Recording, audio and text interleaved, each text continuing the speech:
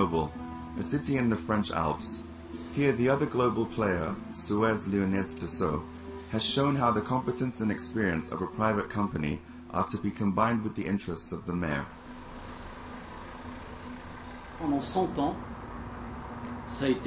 100 years, the water was under public administration, which functioned really well. As I was elected into the city council of Grenoble in 1989, the pipes, canalization, water reservoirs and the water pump system were in good condition. The mayor at the time, who was the former environmental minister, decided, however, to privatize in 1989 and passed on the complete management of water to Lyonnaise des Eaux, Suez.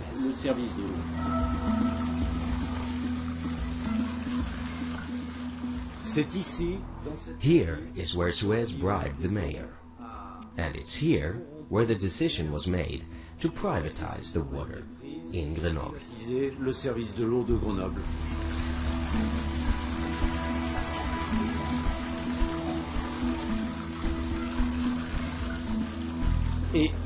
This is also the place where the corrupt mayor was sentenced for privatizing the water to Lyonnaise des Eaux' advantage.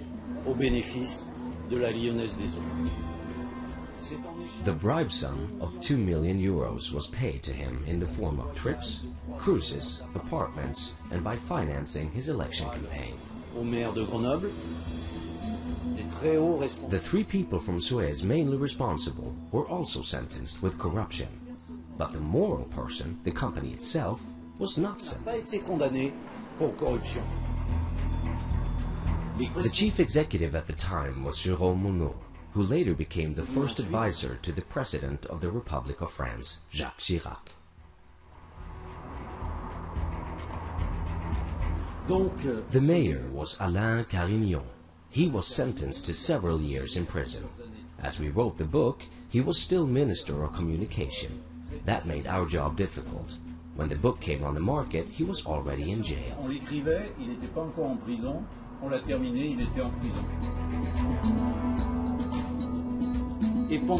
Throughout the whole time, he remained close to Sarkozy. He's seen on photos next to Mr. Sarkozy during the election campaign.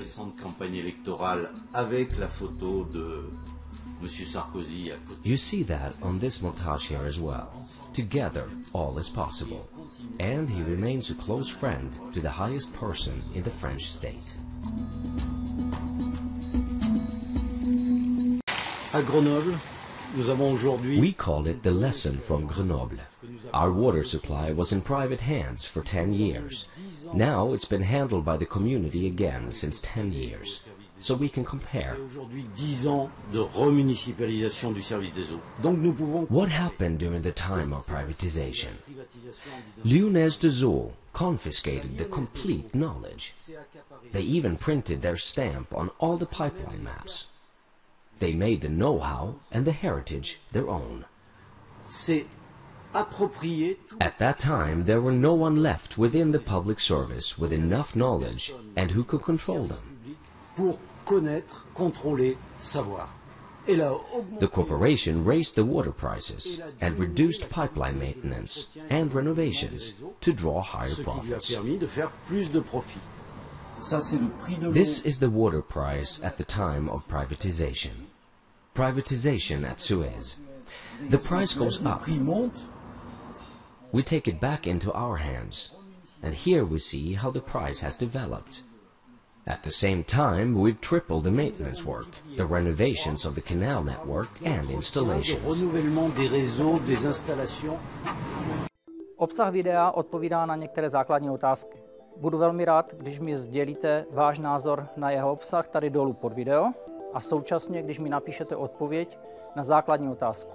Kdo má dle vašeho názoru mít v rukou českou vodu, vodárenskou infrastrukturu, hospodaření s vodou a peněžní toky a zisky z vody?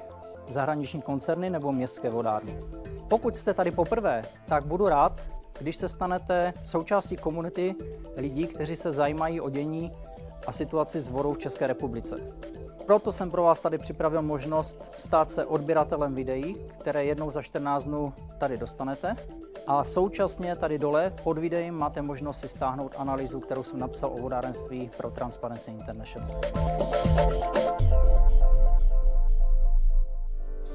Pověz mi pravdu o vodě a proč s ní čas plyne jako voda.